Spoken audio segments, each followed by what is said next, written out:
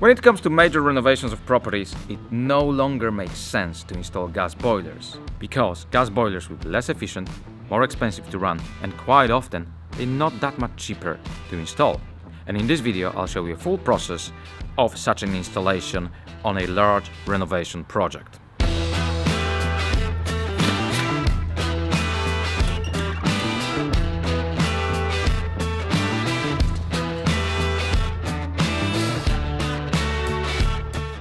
Today we are in Windsor on a large renovation where I'll be installing a full heating system based on a heat pump. So this is where the external unit will go, and that window is the window to the utility where the cylinder and the plant room is going to be.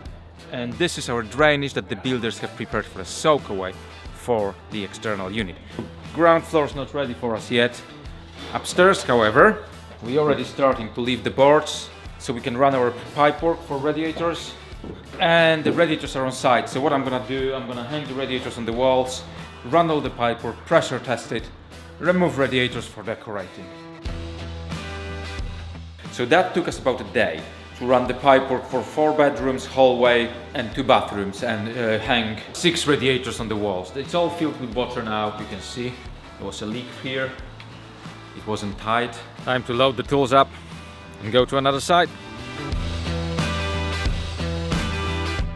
So we are back to this job in Windsor today, and they've made a massive progress. The windows are in and the ground floor is ready for us to start installing underfloor heating. So as you can see, the floors have been nicely prepared for us by the builders.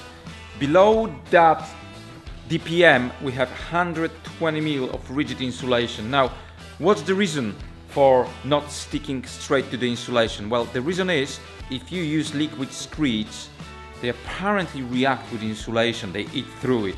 So that insulation has to be protected from the chemicals within the screed.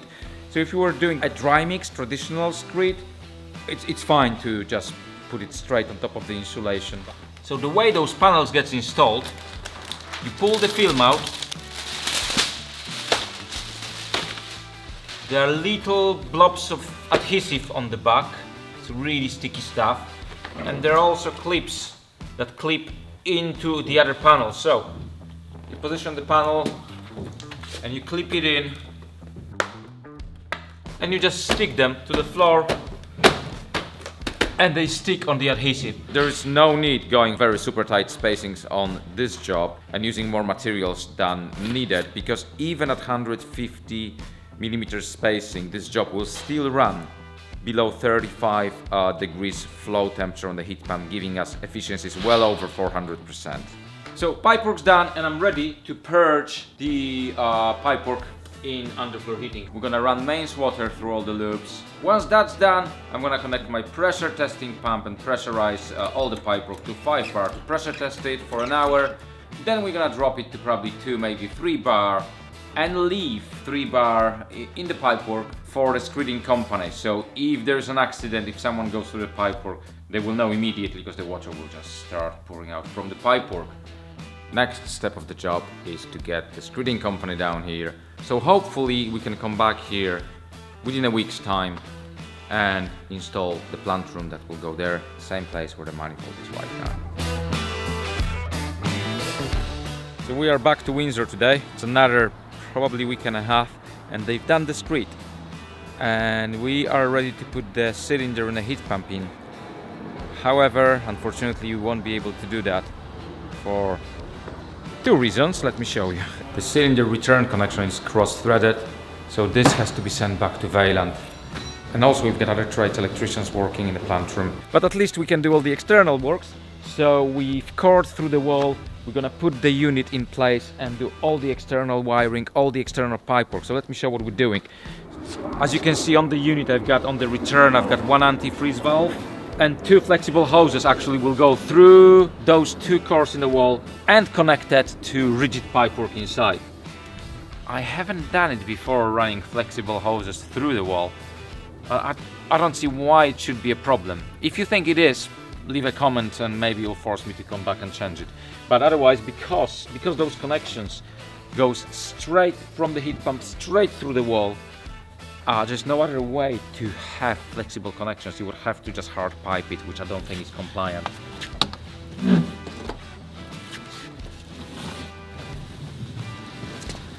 So I really like it because I only have 300 millimeters or 30 centimeters run of external pipework going straight through the wall. Is probably the best thing you can do.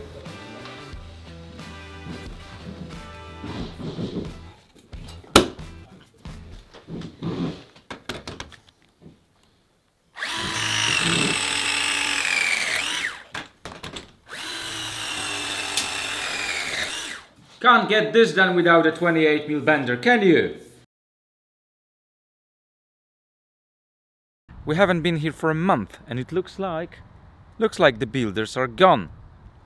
Let's see what progress they've made. So the whole of the ground floor is now tiled, which will make for an excellent underfloor heating because tiles put no resistance whatsoever on the heat transfer, so-called TOG value 0, which allows us the lowest possible flow temperature, the highest possible efficiency. I think this house has a chance to have the highest heat pump efficiency we've ever installed. And here, replacement cylinder from Vaillant. This delayed us on this job by, I think, 3 weeks. Yeah, it's been 3 weeks.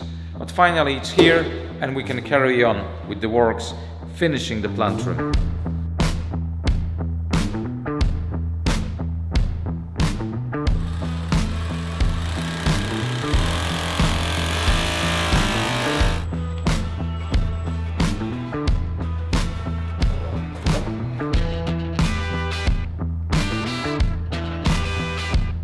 I'm at the stage now where all the pipework is finished and I'm ready to turn the water on. Let's see how many leaks we get this time. And we have a first leak. I forgot to tighten that valve right there. That's my pressure gauge up there and it's already getting to about 1 bar. Sadly we'll have to come back tomorrow because there's 2 radiators upstairs lagging on all this pipework. And that's it. And just commissioned the unit. We already fired it up, it runs fine on hot water. Haven't tested it on heating yet. And the unit is now running super quiet. I checked inside, it's 70% modulation of the compressor. And look, I'm just next to it. Just no noise whatsoever. It's just tons of cold air. And it's not a very warm day today. So it's a bit chilly. I'll better change my location. And I'm really happy with the super short run of pipework. This is like, I don't know, 30 centimeters of pipework outside only. So that's the best what you can do if it's at all possible, just to go straight into the property.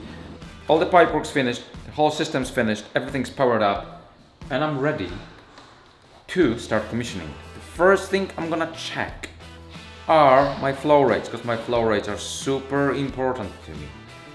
And I'm expecting between 1200 1400 liters on heating, and I should be getting the same on hot water. And my primary run is it's very short, it just goes from here to the diverter, so this is less than 3 meters from the external unit. As you can see, a very decent flow rate.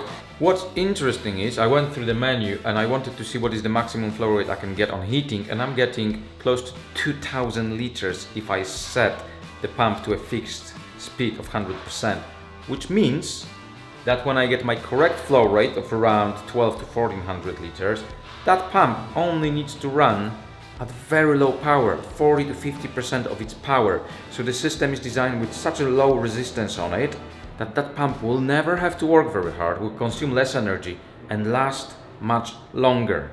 And obviously I also have my manifold where I've set my flow rates for all the circuits, and I have no problems there whatsoever achieving correct flow rate on the manifold. What's interesting on this job is that the client requested that we run a separate circuit for cooling. Those there white ones, pre-insulated MLCP, they go all the way to the loft. That pipe's actually coiled there.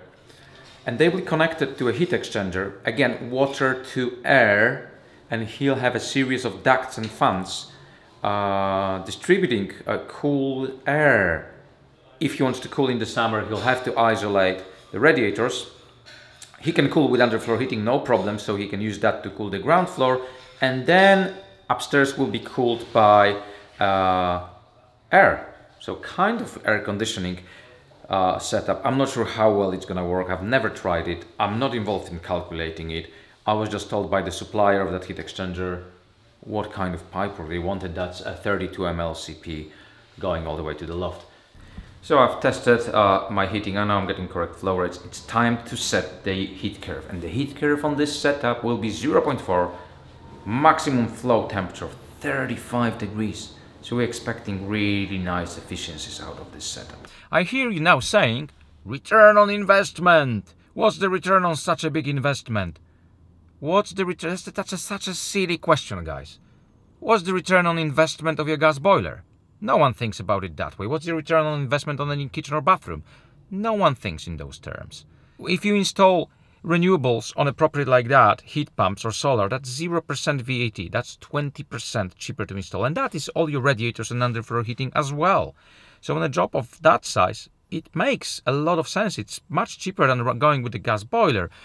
On top of that, we got a grant of £5,000 from the government. That definitely helps. And if you think about it, if you were to install a high-end, decent weather-compensated gas boiler such as Viessmann, Vaillant, Intergas, and an unvented cylinder, and pay VAT on that and not have those £5,000 available, it's really very close in price, and it's only gonna get closer. If you want a high-performance gas system, it really is not that much cheaper, because underfloor heating is gonna be the same, radiator is gonna be the same, you size them to the same flow temperature.